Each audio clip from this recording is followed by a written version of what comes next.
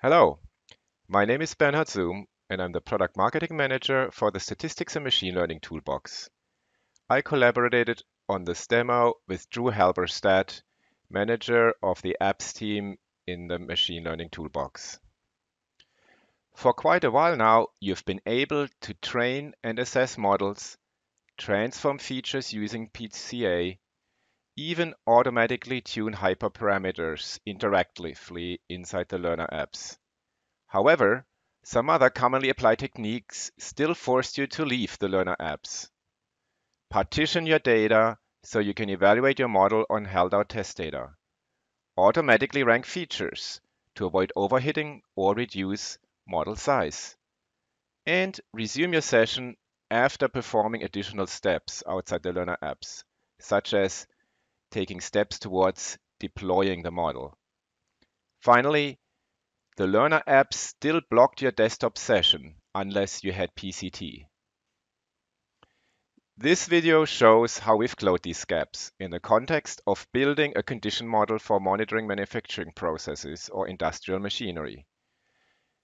We have data from vibration sensors, 3 channels, and distinguish 2 conditions.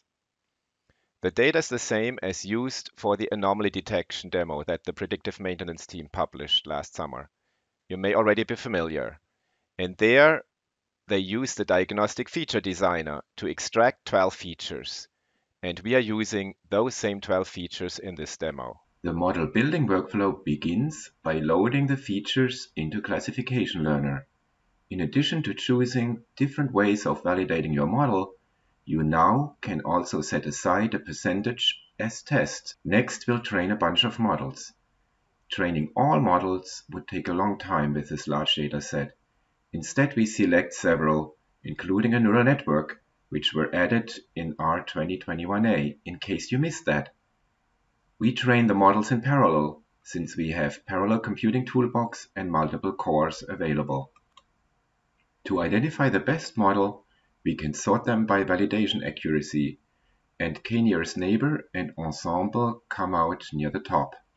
Next, let's assess the size of models to determine which ones are suitable for deployment on memory-limited hardware.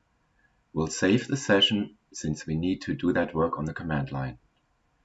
To assess models further, we export them as compact models and then save them to disk. We can see that the k-nearest neighbor model is much larger than the ensemble. That's because the k-nearest neighbor needs to store the whole training data set, which is more than 17K data points in this case. Let's go back to our model training session and explore whether we can build smaller models. Good that we saved our session, so we don't have to start all over. We select features interactively by clicking Feature Selection in the toolstrip and choose MR as one of the popular feature ranking methods available. Once features are ranked, select the top features or pick them individually like before. After Apply and Save, we retrain a couple models with a reduced feature set. Accuracy remained almost unchanged, which suggests there was a lot of redundance among the 12 original features. To further optimize the model, we can apply hyperparameter tuning. While we wait, due to the background pool, our MATLAB desktop session won't block, and we can revisit the size of these models. We see the ensemble just got a tad smaller, while the Gaussian SVM shrunk by a factor of 8. Now that hyperparameter tuning finished, we see it did not significantly improve accuracy. We can compare models side by side before making our final selection. Turns out the Gaussian SVM and ensemble have almost identical accuracies. While the Gaussian SVM doesn't come up exactly at the top, it's essentially as accurate as the best, and it's significantly smaller. Therefore, we can feel good about deploying this model. Validation accuracy may not accurately reflect performance after such extensive iteration on the models. Therefore, as final step before deployment, we measure accuracy on the test set that we held out at the beginning of the session by clicking Test All. With this demo, we showed that you do not have to toggle anymore between command line and learner apps to apply advanced techniques.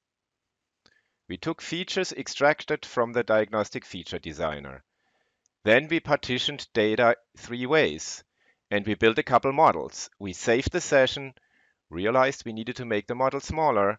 We resumed the session to select features. The machine learning apps now support also feature selection, evaluating models on held out data, and later resuming a session, to name the top recent 3 enhancements. You can find this demo in the Statistics and Machine Learning Applications section of the documentation page of the Statistics and Machine Learning Toolbox. Scroll down to the section for the Industrial Automation and Machinery Industry and click on the Build Condition Model for Industrial Machinery and Manufacturing Processes demo. And that's going to walk you through the steps I've just shown to you. I hope you enjoyed watching this video and learning more about how you can build machine learning models in a no-code workflow in MATLAB. Thank you for your attention.